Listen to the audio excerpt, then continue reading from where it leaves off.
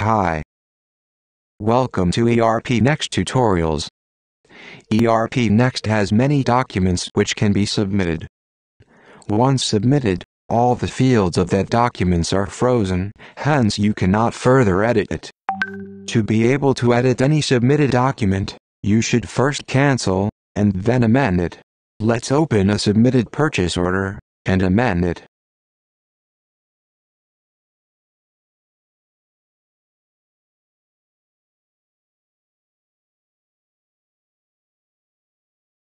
Since this transaction is submitted, the fields are frozen, and not editable.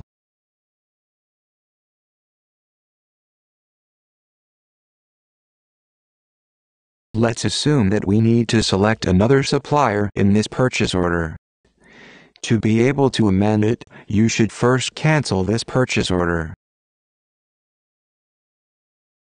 Once a document is canceled, you will find a button to amend it.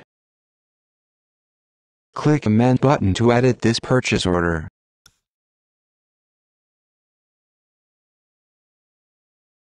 Now, you can see that all the fields in the purchase order are editable. Let's select another supplier.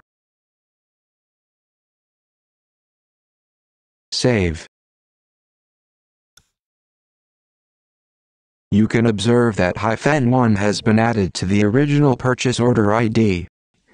This indicates that this purchase order is an amended version of other purchase order. Each time a transaction is amended, the value in the purchase order ID will be added by 1. After submission, values in the fields will be frozen once again. Being a system manager, you will be able to control cancel and amend permission for the users.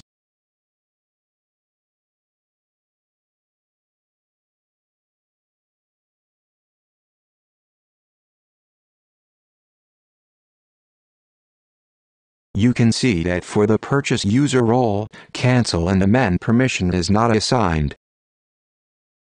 But purchase manager has cancel and amend permission assigned. As per this permission, only if a purchase manager role is assigned to the user, the purchase order will be editable after submission. Also, to be able to delete a submitted document, you should first cancel it. Hope you found this video tutorial useful. For more details and free sign up, check ERPNext.com. Thanks for watching.